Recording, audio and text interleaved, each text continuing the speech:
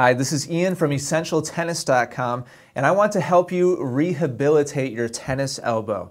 Tennis elbow is one of those injuries that's really frustrating and very difficult to get rid of oftentimes.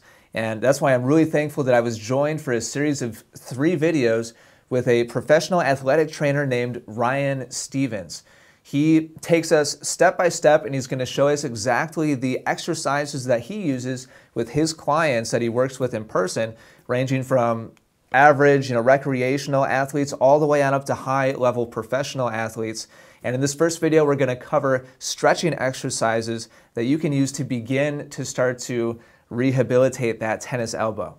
The first stretch we're going to do, we're just going to target the wrist extensors, flexors, and the supinators of the wrist. So first thing is just palm forward, okay? All right, up, down, and turn around are the 3 stretches. First one is up, going to be pulling on the top of the fingers to get that stretch along the bottom side of the forearm, okay. All right? With these stretches, you want to hold them for 10 to 15 seconds, multiple reps, 2 to 3 times ideally, to get a really good stretch. This is also something you can do if you go up against the wall to get a good stretch as well with this. Pulling the fingertips back so you get the tendons through the hand as well as the forearm muscles with this stretch. If somebody at home is struggling with tennis elbow down at the bottom there, and performing a stretch like this kind of makes it angry, if it's painful, is this something that they should be doing? This is a stretch where you don't want to do past the point of pain. If you do have some discomfort, okay, you want to just stretch to the point where you feel tension, not so much pain. Okay. And very slow, progressive hold into that stretch, okay. Holding it for the length of time. If it does inflame it and make it more painful, even with backing off and doing it lighter, then again, you don't want to do that. You probably want to follow up with a medical professional to find out what's going on. This is stretching the primary muscles that help to grip the racket. So this is a very important stretch. Okay, on the flip side of that, you're going to go down. Okay, so same arm position, but now you're pulling your hand down.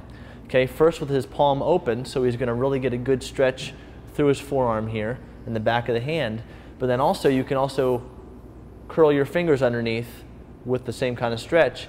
That's going to place more tension on the tendon on the back of the hand. So you get the muscular stretch with the hand open, and then when you pull the fingers in, you get more of that tension across the back side of the hand too, so you're getting the entire length of the tendon and muscle stretched. Are these good for wrist mobility as well? Definitely, and it's going to improve your flexibility and your mobility of your wrist with both extension and flexion.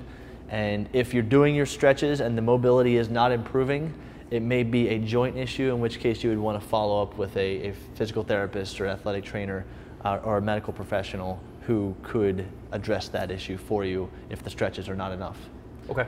And then the last one is up like this again, and then you turn it around so that you're getting your rotational muscles of your forearm stretched.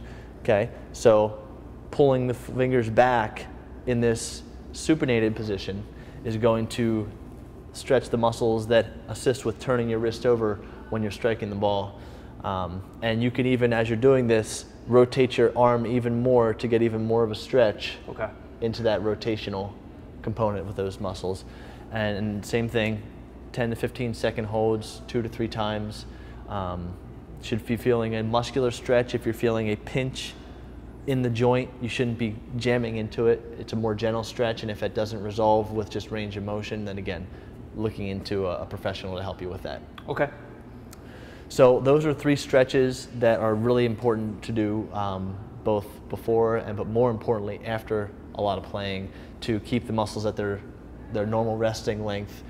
Once they're fatigued, they will tighten up and they'll shorten, and you want to make sure that you're keeping them at their regular length so it's not leading to spasm and inflammation. Okay.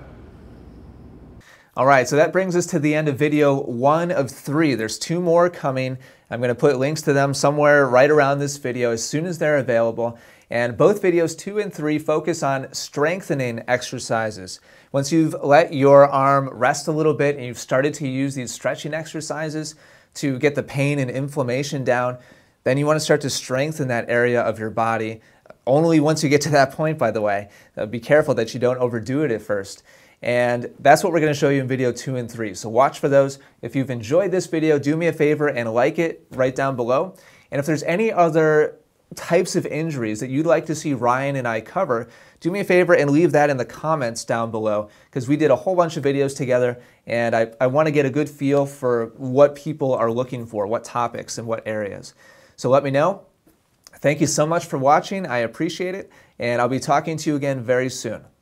Want to serve more like the pros? Find out how as I compare Federer, Nadal, and Djokovic in my free 5-video course. Get it now at freeservecourse.com. That's freeservecourse.com.